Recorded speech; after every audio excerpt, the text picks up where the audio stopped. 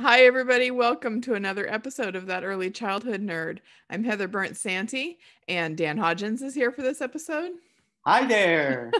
Dan and I are going to talk about swearing, and I'm primed because every time we try to record, Dan can't hear me, and it takes a series of experiments. And I don't know if he could read my lips, but I was using the F word quite profusely. And then we thought we were going to have to do it in sign language, and neither of us know sign language. So anyway, here we go. We're ready. I love to talk about swearing. Me too. I love swearing and talking about swearing. We're probably going to upset some people today. Yeah. So let me just do the quote quickly, and this is from Heather Shoemaker's "It's Okay Not to Share" and Other Renegade Rules for Raising Competent and Compassionate Kids. I hadn't read this in a long time, so when we were talking about recording about this topic, I went back and re-looked at it, and there's some stuff that it's not the way I would do it in this chapter, but also some good stuff. But what we're going to use as our starting point is, so Heather Shoemaker says, Stephanie Rotmeyer, a director at the School for Young Children, says bad words are mostly a big deal for adults, not kids. Young kids lose interest if adults don't reward cursing with a strong reaction. Sometimes it's just fine for a group of kids to get together and say bad words. They aren't hurting anybody. They're laughing and having fun together, she says. But it's important to give kids information so they understand who feels uncomfortable hearing those words and what times and places are considered socially inappropriate for saying them. So that's a good starting point.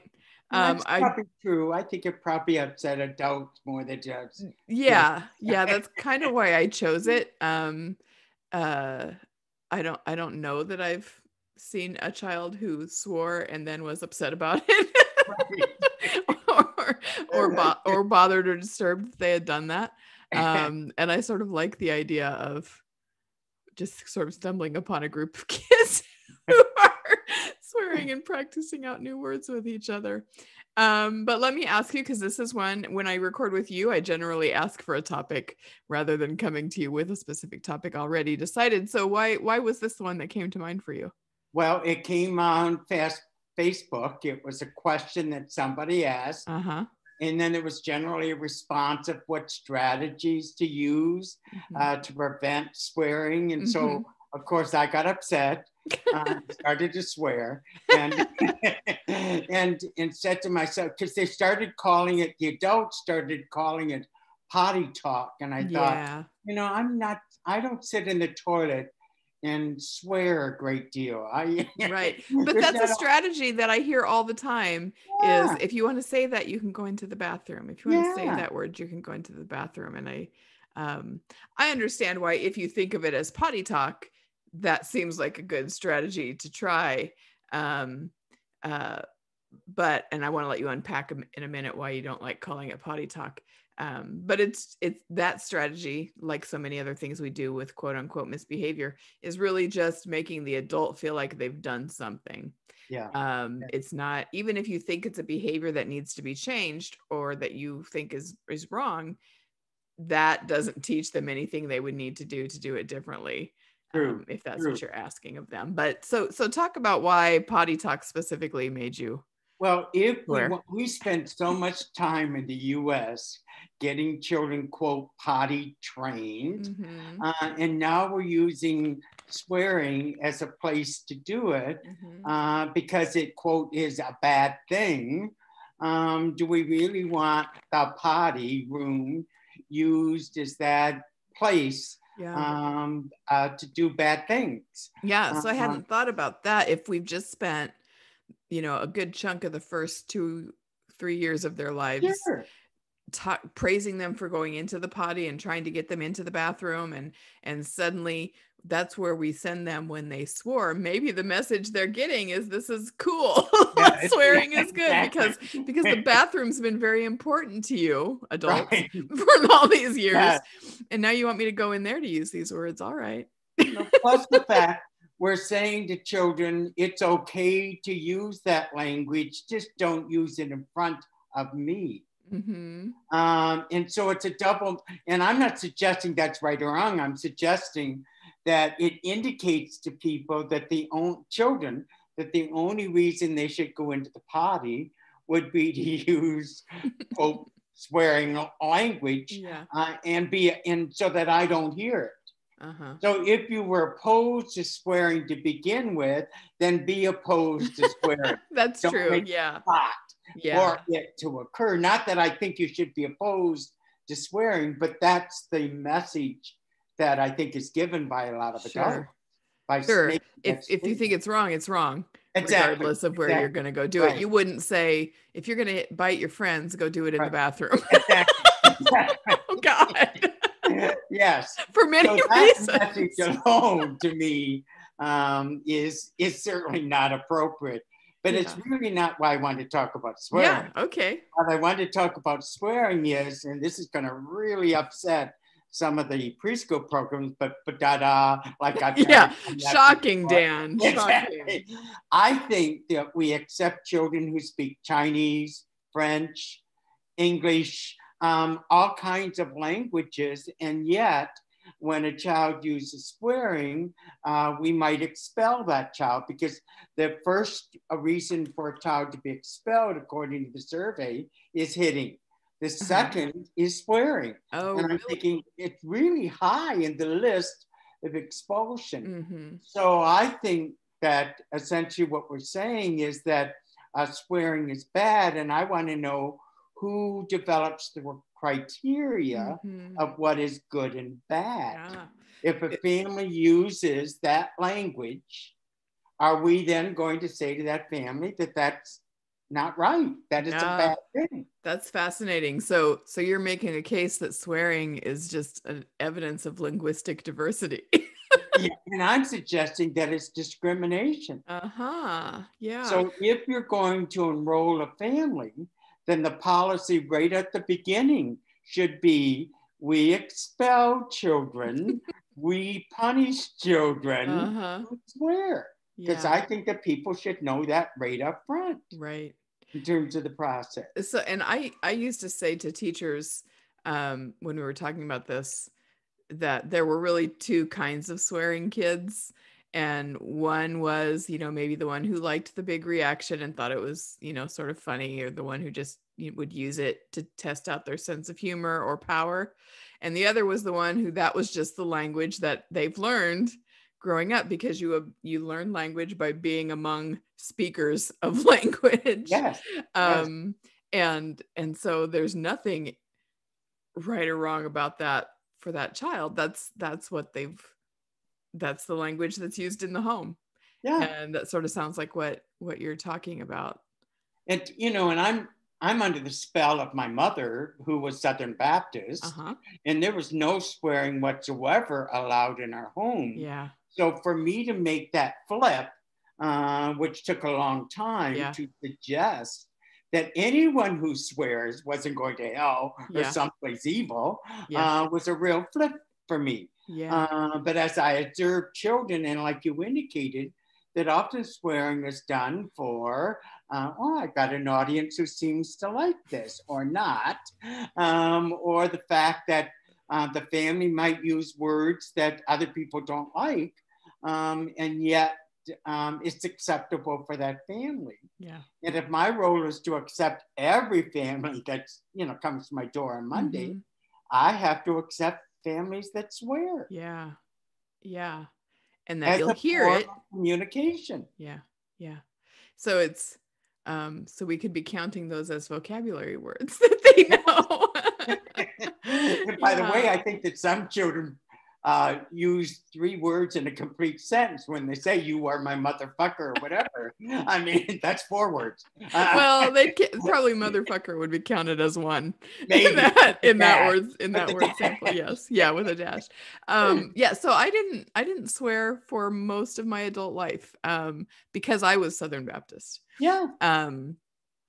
And so I sort of started to gradually let myself think about it differently. And I would maybe say bitch, and my friends would giggle. They thought that was so funny. And then when I started to be just really pretty free about it, I still didn't really like fuck, But notice how our tone lowered. Changed. Yeah, even now I'm like, ooh.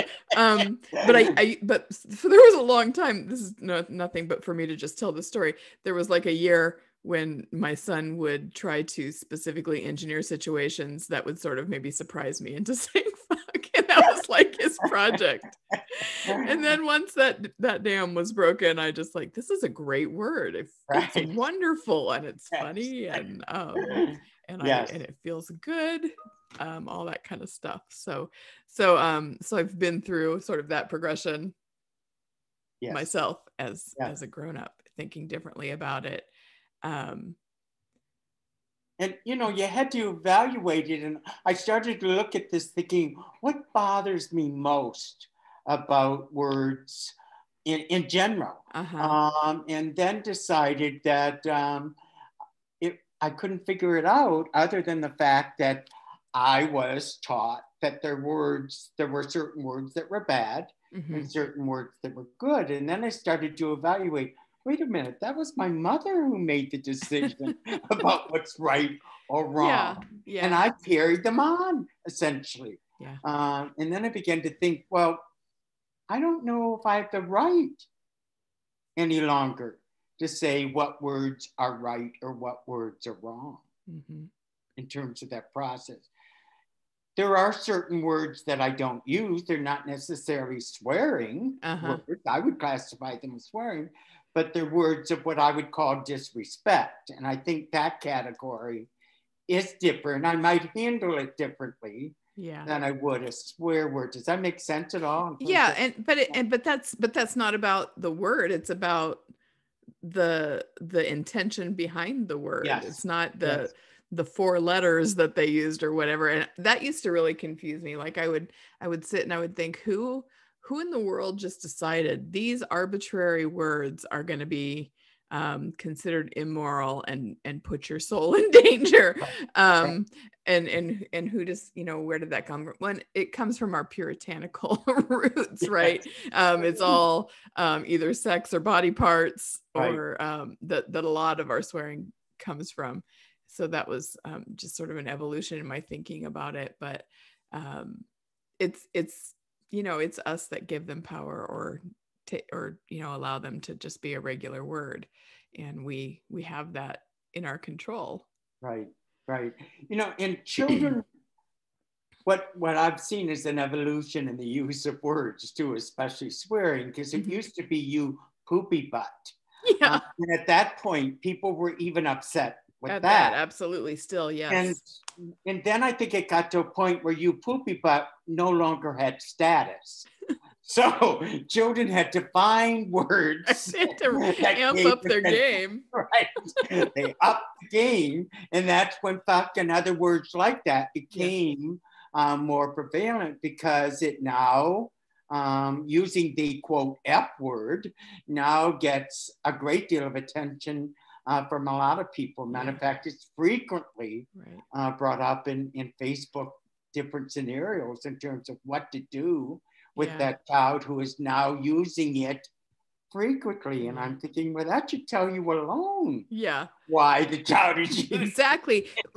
So my ex-husband and I used to joke a lot, because he worked in childcare for a little bit too, and there would always be, like, every year, every few months, there would always be some parent who was upset that their preschool child was swearing, and they would come in and talk to the director about the school-age kids.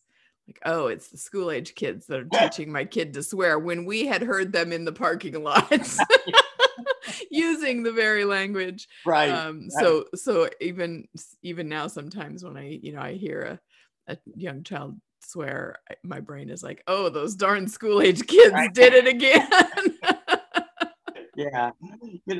And the other thing too is the fact that we talked about this in other sessions in terms of what children do to attain power. And when you think about it, the use of swearing in most cases will provide that opportunity for power. When you call someone else or say it and they're upset by it, that makes the person who said it feel pretty powerful in terms of, so just like hitting and other components that sometimes children use for power, I think that language is another one of those aspects that is commonly used. Yeah. So is what I'm hearing you say, Dan, that we should just let it fly. Like we don't need to respond to it.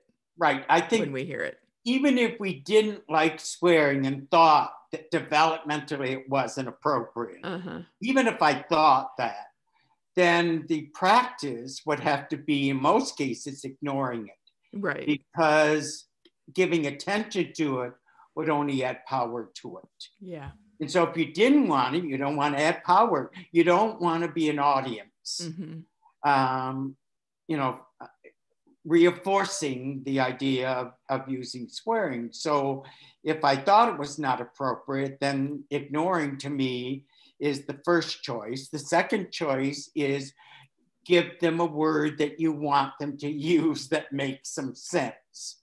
You don't say, oh, did you mean a flower? When the child is saying, fuck, no, it has the same letter, beginning letter, but it's not what I mean. Yeah. So I think making statement, you're angry with him right now is an okay thing to say, which isn't condemnation. Right. And I think that's the problem, is when we make a judgment in terms of what a child is saying, then I think that moves over to a negative aspect of guidance. Yeah. Yeah. I think that a lot of parent blaming and then us versus them feelings come up around swearing conversations too, that we immediately say or think, well, that's just bad parenting to use those words around the children. And I don't think that that's necessarily helpful or real. Like, I know lots of very good parents who have a colorful vocabulary in that way. But I wonder too, then, if we're saying to a child who has learned the language naturally, because that's the language that's used at home, and then we say, oh, that's wrong, you shouldn't use that word, that's a bad word. What are we doing to that child, for that child's relationship with their family or our relationship together, if we are setting up that oh, those people that are important to you, well, that's really wrong of them. Right to do it. And I wouldn't carry that to every situation, because of course there are things that parents might do that would be harmful for children, but I don't think that swearing is one of them. I don't think we need to have that reaction or take a chance of disrupting relationships because of a 3-year-old's word choices. Sure. And I think that's an important point in terms of developing relationships with the family, that because we're not just dealing with the child, we're dealing with the family. And what message are we sending about the child's family? And if my mom says that word, or my dad said, or any adult in the family situation makes that word, does that make that person bad? Because that's what we've done, is we've associated swearing with badness, essentially. And so we don't want relationships built in families around the idea that, well, then my family must be bad. Yeah. Because the person I'm with a lot and uses bad. Yeah, right. And they do it right out in the living room. They don't go to the bathroom to do it at home. What's going on here? Yeah. But I would say that besides ignoring and maybe giving, one of the things that we probably need to do, it might be to talk with adults, not children, about what they consider to be good language, and not necessarily conversation about what they consider to be bad language, but are there words that are being used that you find really effective, or the child uses that's really effective? I think those are okay conversations, as long as, again, they're not conversations about making judgments. Yeah. In terms of that process. Yeah, it should be like, it should be like everything else should be like when we're working with kids, is to look for the reason something's happening. So, they're, so any behavior conversation, certainly, what's the reason this is going on? And that's what we should address. But I mean, even, this is the example I always use, a child who hasn't had a lot of practice with puzzles and doesn't get the pieces in right away, first time, every time, and kind of struggles with that. Then we look at, well, is this something we really need to figure out with them, or are they okay not knowing it yet? Or is this something that is frustrating to them? Well, maybe they do want my help a little bit. And I'll think about, well, how do you help a child figure out puzzles? And it should be the same thing. It doesn't have to be a big Facebook conversation where you're desperate and seeking help from your colleagues to solve this swearing problem, because the problem is sort of in our heads, not. Right. And I'm not targeting a particular population, but I think your faith-based programs might have some challenges with this topic. Yeah. And especially if you're housed in a church, that would be tricky for you, definitely. In that case, rather than looking at it again as being a judgment of what is good or bad, but taking a look at what practices would prevent it or not add to it. And I think the ones we suggested, ignoring and giving the actual words that you might want to substitute, those kinds of things, and not sending them to the bathroom or the potty would be practices that they could use ahead of time, because just because they belong to a particular faith does not mean that the child is not going to use swearing in terms of that process. Yeah, I think if you really feel strongly about it and you're listening to someone out there is listening to us and not agreeing with us, and really still wanted a strategy, I have definitely not agreeing with us? I know. Well, it's a chance. There's a chance. Okay. I'm not saying it's true. There's a lot of different folks out there, so you might not agree. Where was I even going with that? Oh, just within myself, I would, if there was, I was walking around the classroom or when I was doing it in my home, I would just myself use funny words when I was frustrated, or, so it was just part of the language they were hearing when they were around me. And then maybe that's what they started to use too, because we do sort of turn into the people we spend the most time with, regardless of our age.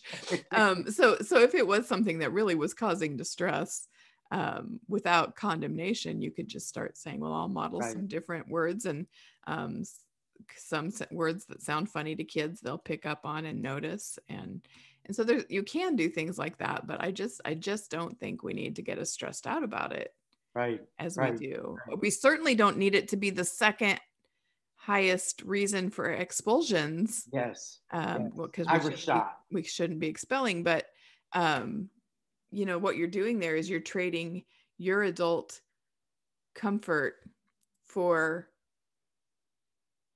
because of your adult comfort or discomfort, you're engaging in a practice, expulsion, which there is a pile of research about the negative effects that will have on a child. So if you're concerned about that child's soul because of the words they use, but you're not concerned about the life that's going to be impacted by the choice you make to expel a child for swearing, I think there's some real reflection to be done there. Yeah. One of the subjects that I talk about with parents frequently is the subject on bodily functions, because it is the most important thing for children to talk about. And it has been an important part for us to talk about with them. We're still talking about it. And so sometimes children will use words that they hear again from the adult, that reflect a particular body part. Yeah. And then they're condemned for using that. Yeah. I keep thinking we don't have any slang words for knee, but we certainly have a lot for penis and vagina. Yes, we do. But again, that's because of our adult discomfort with the idea. Yeah. Yeah. I was telling my my just sweet, wonderful mother-in-law about this little girl that we had in the preschool, and she was working on V sounds. That was one of her speech targets, because it was a speech lab or speech hearing clinic, speech language clinic. Anyway, she was working on making that V sound. And so they would just do like little very short drills with her where they would just repeat the same V word over and over. And her family was taking a trip to Chicago, which is about 2 hours from here. So a longish van ride for a 5-year-old. And her mom said she was back in her car seat, just repeating V words to herself, like vase and, whatever. And then she started with vagina, and then she went vulva. It was just repeating them over and over. And I was telling the story, and my mother-in-law was like, but where did she even hear those words? It was such a shock. And Steve said, well, that's what we do now. We use real, the real body part names. But yeah, she wanted to laugh at the story, but she was. Oh yeah. And in some cases that is considered potty talk. Yes, yeah. When they actually use the or someone would freak out that there was sex abuse happening. Right. Thinking, you like that better than pee-pee? I think it's not a man in the world that wants a pee-pee. At least I hope not. Yeah. Yeah. In our family, it was tallywhacker. Right. When I was growing up. Yeah. So I'm wondering, where, and again, I understand where some of that came from. Yeah. Because, we grew up in a period of time where it's interesting because I was in the 70s and I think that's when the language became a little looser in terms of the process. But then we went back into the 80s and got a little more conservative in terms of our approach. And that all gets lumped together in this idea of potty talk and bad language or inappropriate language. We had a little 3.5-year-old girl named Samantha. She was one of those children that everybody took a look at her face and said, what an adorable, beautiful princess kind of thing. And the first phrase that she learned was son of a bitch. Yeah, of course. One that walked into the class. It's got good rhythm. It's got good rhythm. The first thing she would yell out, hey, you son of a bitch. And that was her name calling in recognition of the person. A greeting, yes. Right. So every time an adult would come in, I would say, you are probably going to be called son of a bitch, and here's what you might say. That's say, great. Oh, my name is, and how are you, Samantha? Well, the minister of the church, because we were in a church building, walked in. He was new, and he was doing his presentation. He walked in, and of course, that's the first thing that Samantha yelled out. Hey, you son of a bitch. And he looked at me, and I said, it's what she thinks you are today. It's a standard greeting. It doesn't mean anything special. Please tell her what your name is. And he said, well, aren't we going to correct that? I said, please tell her. Just tell her your name. And that will, quote unquote, correct the behavior. Yeah. But he didn't. He commented that might not be the best thing to say, young lady. So she called him a son of a bitch. Let me try it again. Forgot. Oh God. Yeah. I used to, I mean, like months. Oh my God. I used to not, be a swearer and be really worried about using body part appropriate language. When Curtis was 4, he, we had this book called I Wonder Why I Blink and Other Questions About My Body.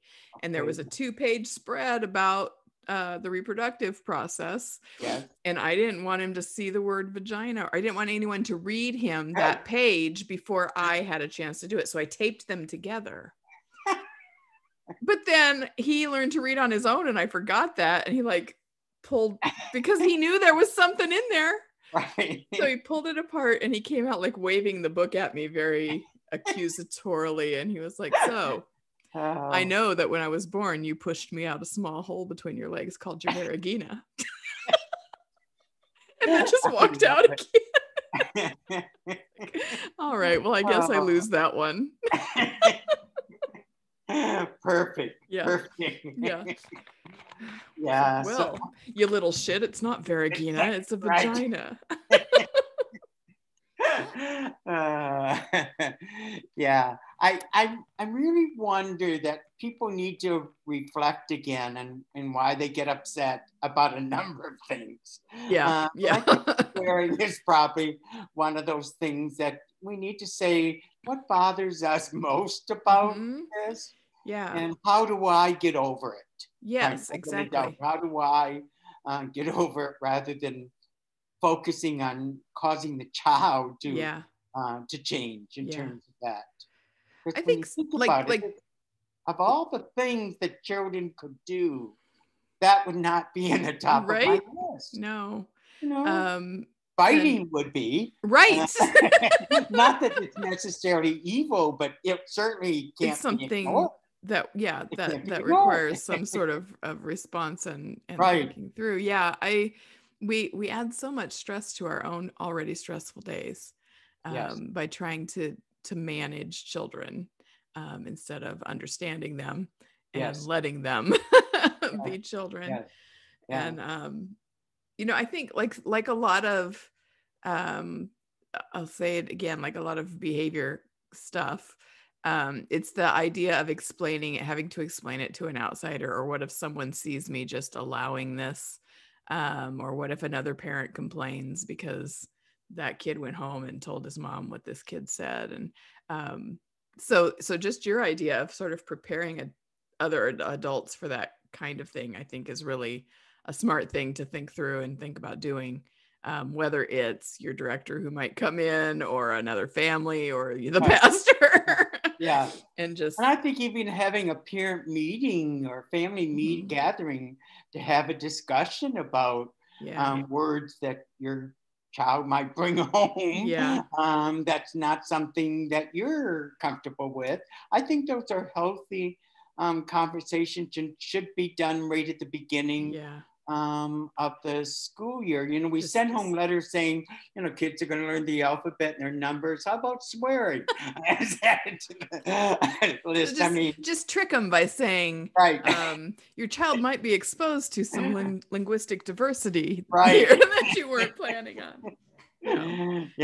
Just being open and calm about it yourself in those contexts will help take one element of the pressure off, I think. And I think, again, as related back to the earlier conversation, if a child is doing it for a sense of power, you really need to watch how you respond to something, because remember, you're the audience now. And essentially how you respond is whether or not the act, the performance, the power is going to continue frequently. And I'll tell you, I had a difficult time at the beginning. And when I first heard, fuck, I'm thinking, oh my God, where did you get that word? And I'm thinking, we weren't doing that word till F week. Exactly. And so I had to reflect myself in terms of that process. And I think those kinds of conversations, like you indicated, and like Heather had in her book, Heather Shoemaker, is that, I think adults get more upset than those are the people we probably need to be talking. Yes, sure. They're the ones that, are getting upset about it. Yeah. And I want to jump back to power.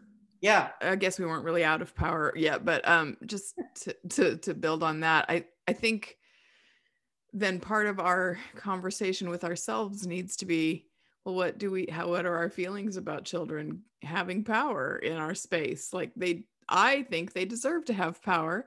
I think it would really suck to go through life having, every decision all day long made for you. And, it's not something that you're just going to say, well, we'll give them a choice of cup color at snack, or will give them classroom jobs and give them that feeling of power over something. It's not the same. It's and to think, Heather, that if we don't give children power, how often they will have to try to attain to get it. To get it, and how long that's going to take in some cases. So the more opportunities, I think, that children are allowed to have that, what you classify as a real choice of power, the easier it gets in terms of even guidance, because everybody wants to talk about guidance. And I'm thinking, they do. If you give children opportunities for power, those issues that you want to talk about in terms of guidance and discipline often diminishes rapidly. Yeah. And I'm not suggesting that swearing is going to be gone. I'm suggesting that it might be used differently or not as often. Yeah. Or the one kid that you're thinking about kicking out for it. Exactly. You might see a difference. Yes. And like anything else, it's going to, it's not going to be overnight, but you might notice he only does it twice now a day instead of 5 times a day. And the sad thing is that it's mostly boys. Yeah. It's, there 5 out of 7 expulsions are, boys. Right. And boys of color. Most are black and Latino, right. Black and Latino. And I'm thinking, okay, we should be looking at this for a number of reasons, not just swearing, but a number of reasons. It should be. Yeah. Sounds like another expulsions, a whole other episode. I'm writing it down. Right. Yeah. Yeah. And I'm not saying that there's some sort of correlation between kids who swear and the color of their skin. I just whenever we're talking about expulsion, I feel like that needs to be part of the conversation because because it's a troubling reality. And there's a lot of damage that can be done for a child and their family when we do that. I lost it, sorry. It's gone. There's another component to this that I am still dealing with in terms of an adult, and that's using the N-word. And I can't even say it, but words like that, to me, are disrespectful if we use it as adults. Yes. With children who use it is, to suggest that they don't hear and recognize what's in their surrounding environments when they're young is not true. I mean, 2-year-olds begin to practice what they see and hear. So again, we're not saying that everything doesn't matter in terms of the approach, but even when a child uses something like the N-word to another child, how we approach that has to be in a calm, reflective, and taking a look at why a child would use that word and where that came from, to me, is more valuable than condemning a child for making that statement. Yeah. And I think with swearing, something that I hear adults say is, well, that hurts other people. And I don't think that that's an authentic real response, but in the case of racial slurs, then that word can hurt other people. And so I need to disrupt that bias and disrupt that moment of bias for both the child who used it and everyone who's hearing it. And it's different than what we're saying, I think, about swearing in general. Right. I'm glad you said that, because and I want to make sure that we pointed out that there is a difference in how we approach it. Might be similar, but different in terms of who is receiving that word and how they respond to that word versus using a word just to attain a sense of power and recognition. Fortunately, I have not had a lot of experience with that specific kind of situation, but I know that there are folks who have. And I imagine that the grown-up limbic system goes a little nuts in those moments. So we have to regulate ourselves, I think, exactly. a little bit before we can swoop in and decide what we're going to do. You can't necessarily assume that the child is being a racist. No, but I think that's why you want to say, you want to draw attention to it early for all of them. It's and it's certainly not potty talk. No, goodness sakes. Yeah. Yikes. Yeah, that might be a nice, healthy discussion sometime about, what to do with those words of what I call disrespect. Yeah. Versus words that are used for power recognition and swearing. And yeah, definitely. I think you can't. It's not helpful to assume disrespect with any of them, but it's more likely that those sort of racial or homophobic slurs that you might hear a child use, whether they intend it that way, we still need to step in as if that's what's going to happen. But like I used to work in a youth program, and it was school agers and teenagers and lots of swearing. And we didn't, we had 80 kids in the building at night, so we couldn't stop it all. There was just, even if we wanted to, there was nothing we could do. But I was being sort of chastised by a supervisor who was also a friend that I'd known a long time. And I said, well, why do you think I need to stop it? Like, what is it really hurting? Because the whole intent was to give kids a safe place to be instead of out, on the streets or, and to build relationships with them. And she said, well, it's disrespectful. And I was like, wait, in all contexts, swearing is disrespectful? She's like, yeah. So when you call me a bitch playfully, you're really disrespecting me, because I need to know that. She was like, okay, no, it's not always disrespectful. In some cases, it could be a compliment. Right? Exactly. Yes. It's a token of my love for you. When I use that language. So just the idea of it always being disrespectful is another thing that we need to consider. Well, and I was referring more to when adults use it, whether or not it is used not with children. Yeah, using it to each other. Gotcha. But that's a good point. Yeah. Oh gosh, what else? Is there anything else? Heather, I'm thinking that we covered.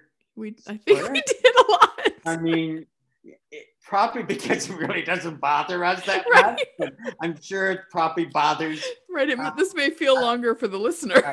It's interesting because the list on Facebook of what to do with children who swear was extremely long. And most of it was focusing on, again, what the child did that was wrong, rather than, well, how do we move in a direction of, if this bothers you, how are you going to practice not letting this bother you? Yeah. No one brought that up. Really? And that's what made me upset. Yeah. No one was like, wait, let's think about our own reactions to it.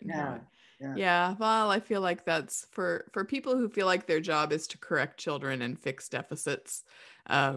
It's unusual. It takes practice and sometimes explicit open invitations to think in that way and to shift and say, well, maybe there's something I'm needing to think through.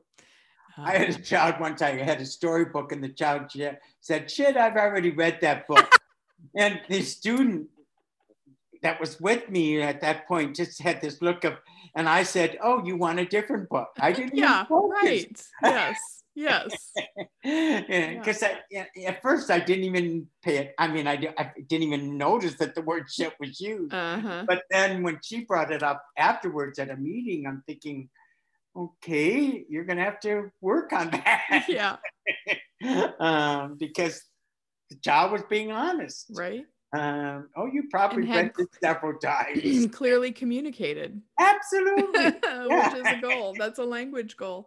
Yeah. And I think that's what I meant at the very beginning of this is it's really part of language, and we have to look at it as form of use of words. And everybody uses different words. Yeah. And one is not better than the other. Yeah. They're just different in terms of that. And if we can come up with that kind of framework and not be as upset, I think. Yeah. And one of the things I learned from working with speech language pathologists over the last 3 years was that, you know, if a child has a speech sound error or makes grammatical mistakes, it's not helpful or useful to stop, make them say it again, say it the right way, make them repeat you, do anything sort of punitive in that moment. But to just say it the way you'd like it to be said over and over gives them the input that they need to, you know, to make that next step of language development. So I think that could carry over into swearing too. Definitely. I see that as a, you know, real positive strategy to use, because we wouldn't do that with adults. We wouldn't go up to an adult and say, didn't you mean, and repeat that 3 times kind of thing. We wouldn't do that. Yeah. So I think the same practice can be used with children. Yeah. All right. I think we did good work here today, Dan. Always. Yes, it always does feel that way when we talk. But I, you know, honestly, I hope if people take issue with anything we were saying here, that they comment that or send that out so that we can keep conversations going. And I will just pause and breathe before I write a response. I will and swear a little to myself, because that is sort of how I regulate myself and get myself back into a good mood. There is a catharsis and a good feeling for me about swearing. So, okay, well, thanks, Dan. Thank you. It's always a pleasure. Thanks everyone for listening, and come back again for another episode of That Early Childhood Nerd.